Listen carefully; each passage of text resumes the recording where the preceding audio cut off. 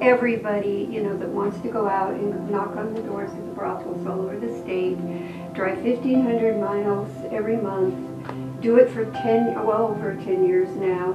Why do you do that? Are you out of your mind? You know, why would you do that? I do it because I love the girls.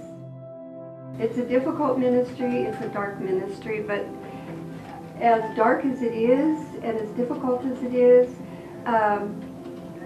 it's very rewarding, and it keeps me humble. 16, 17 years ago, they had to have a pimp or they couldn't even work there. So, but yeah, it's high. We see their brands, we see their bruises, we see their black eyes, we see all of it. Yeah, we get to see it.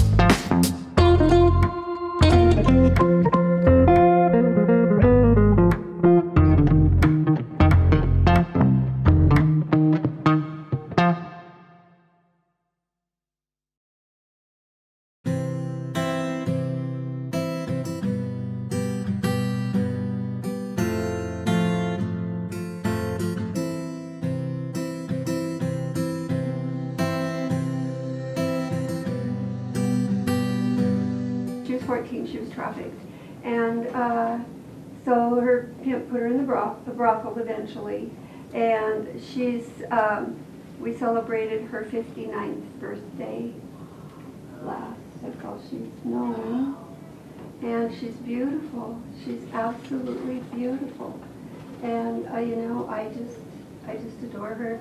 And when she brought us, she asked, you know, the owner if we could go to her room. She wanted to show us her room, and when she took us in her room, she was so proud of her room. And then what she was really excited about is she had her own shower.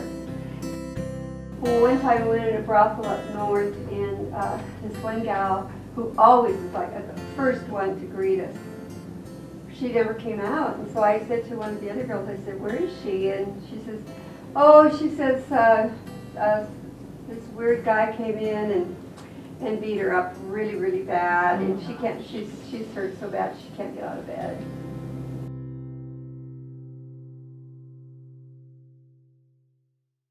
I want to talk a little bit about how the brothels work and the laws. The state tolerates them. The state really doesn't want a lot to do with them, okay? It's kind of always been like this, okay? It's in our culture. I mean, this is not new, right? I mean, back in the 1800s, there were brothels. I mean, you know, Miss Kitty, she was a prostitute, okay? And it's just the way it's been for thousands of years. And I hope that it slows down a little bit, but whether it does or not, I can't help that. It's just, you know, it is what it is. But the state has made a law, a couple of laws. One of the laws that the state has made is that if a county has more than 400,000 people living in it, 400,000 population, then there cannot be any legal brothels in that county. Okay. So Lewis and Clark County prostitution is against the law in this county, okay? So, well, but then we go over to Nye County, and we've got 2 brothels there, plus we've got 2 more in Nye County. Let's see, we've got 1, 2, actually there's another one that's going to be reopening. Dennis Hoff's going to be reopening because of the Raiders coming to Vegas. So that will be in Nye County too. Up until 16, 17 years ago, the legal brothels required that the girls have a pimp or they wouldn't take them. So the fact that, you know, the fact that there's girls in the legal brothels, people are sometimes surprised to hear that there's girls in the legal brothels that have been trafficked. Well, yeah, it used to be that all of them were. So now it's changed, and the girls can just make a decision to go in and you know, get a job in a brothel. They're going broke. They can't compete with what's going on in the streets. You know, they're a business. They have overhead, and so I just see more and more and more. I see fewer girls in the brothels all the time, And there are brothels that have gone down.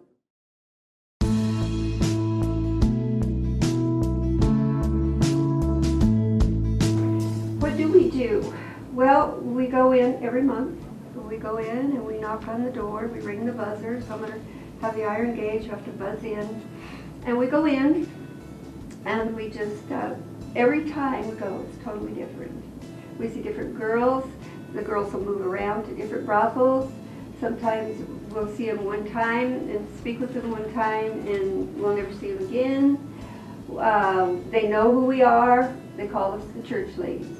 I do their weddings and I do their funerals. And the funerals that I've done so far have been, 2 have been suicides. So, you know. So the suicide rate among the prostitutes is very high.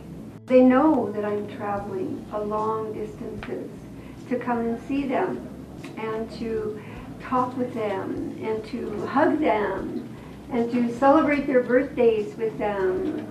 You know, touch is so important. They've experienced so much touching that is so inappropriate and so damaging to them. You know, that when I hug them or one of my team members hugs them and we touch them, it's like a breath of fresh air to them. They get it. You know, these girls are not stupid. They get it. The consistency is extremely important. They know we're coming back. You know, and you know, for someone to trust you, you have to build a relationship. I mean, you know, with somebody to trust you, and especially these girls who have been very bad. Most of them have been really abused all of their lives, and from the time they were little girls. We pray a lot. The girls always ask for. A lot of girls ask for prayer when we come in, and we do have prayer cards. I think I brought a prayer card. It's up there, and we have these prayer cards, and we take their names down. We don't take them into the brothels, but we take their names, and then if they have prayer requests, we write them down, what brothel, their stage names, and then we hand them out to people who want to pray for 40 days for this girl. And so we give them a lot of prayer. A lot of people will ask me, well, do any of the girls, you know, come out? Are you, you know? Our goal in this ministry is not to get the girls out. That is not our goal. Our goal is to lead them into a relationship with Jesus. That's our goal.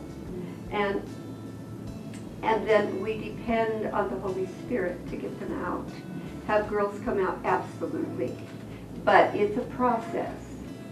We're not there to cause problems. They're legal in this state. They have a right to do what they do. It's legal until those laws are changed, if they ever are. We respect the owners. We respect the clients that are in there. We respect the bartenders, the cooks, everybody that's in there. We absolutely do not go in there with a chip on our shoulder of any kind. We're there to represent Jesus, and He is a God of love, and that is exactly what we do.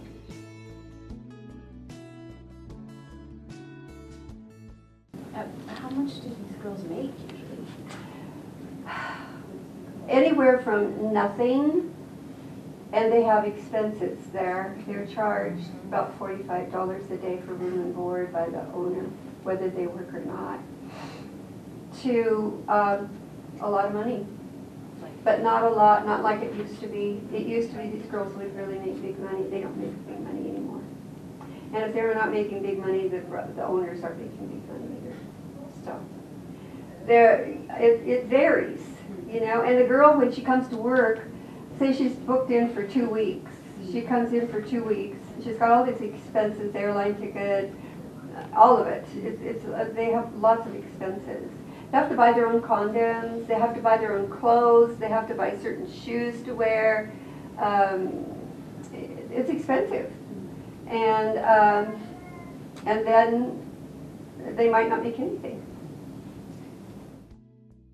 What is the relationship with the pamphlets young lady lives inside? Like, I mean, does she go back to him after her contract is After over? her contract is up, she goes back to her pimp, yes. And he then decides to either put her back on the streets or send her back. So is it more likely he's receiving money from her? What they do, while she's yes, in the brothel? yes.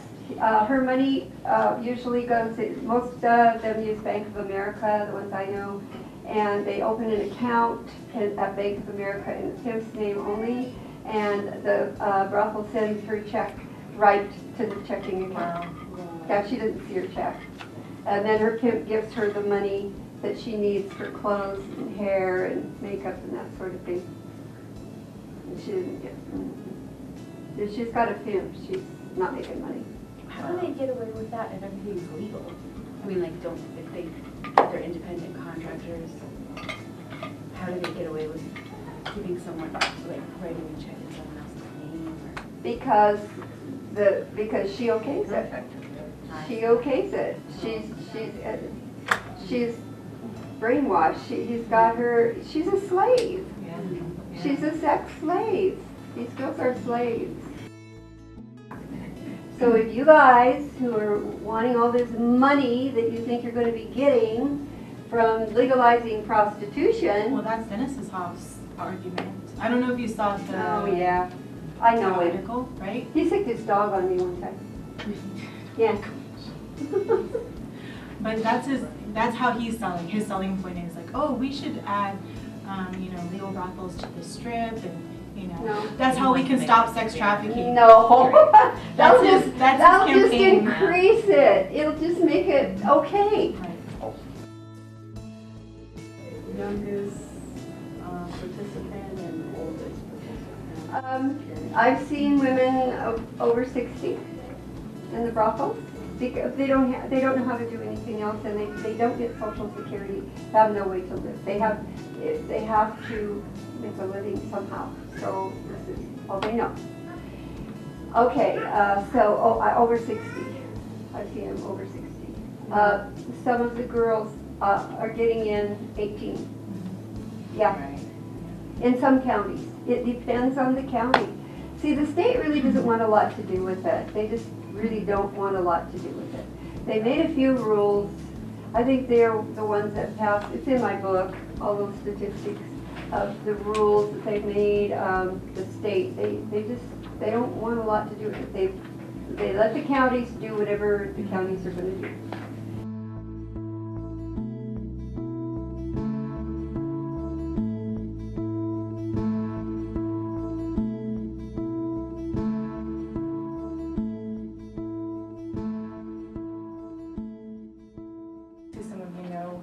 Survivor of sex trafficking. She says, if someone were to ask me for a picture of true unconditional love, I would tell them to look at Kay and her life. Kay exemplifies the love of God, always pursuing the hearts of those that have been neglected, lost, or forgotten. The love that she freely offers is not always freely received, but I've watched her persevere with courage through rejection, still offering forgiveness, kindness, and acceptance. When nobody, not even the girls, were willing to hear the message of unconditional love, she continued to knock on doors, bring gifts, and pray. Now many are following in Kay's footsteps to carry God's love to the unreached peoples in brothels and on street sides. Many girls have come to know God's love through Kay, not just by words, but through actions of true love and compassion. Not every miracle happens in an instant. Kay is a living example that sometimes it takes faithfulness over time, breaking up hard ground, choosing not to judge, but to build relationship with the prostitutes, the pimps, and the tricks, until they see with their own eyes that God is love, and He is in love with them. In the process, you show up, not with persuasive words, but the demonstration of power through love. You become the living epistle of God's free salvation, and like Kay, bring many to glory.